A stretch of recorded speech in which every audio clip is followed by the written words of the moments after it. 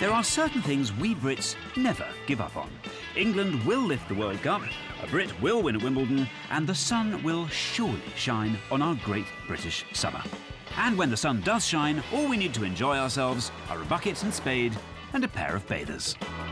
And your umbrella, and your jumper and your coat, and your wellies, and a grim determination to have fun no matter what. Because yes, British holidays do have this reputation for being a bit of an ordeal, but remember, whatever doesn't actually physically kill you stone dead can only make you stronger. So in this year of the staycation, I'm leaving the wife and children behind and heading off on a quest to discover if holidays in rainy old Britain can compete with the sun-soaked glamour of foreign holidays. I'll be communing with crustaceans. Go to sleep.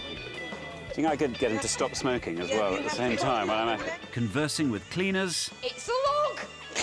That is a log jam and a half, isn't it? Playing with fire. Hey! And getting sexy with seaweed. Russell Brand.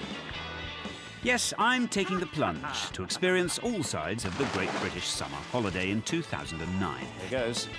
To find out if it still feels like the childhood holidays we all remember. Ooh. This is all right. Or whether, in fact, it's a bit more like the ones we're trying desperately hard to forget.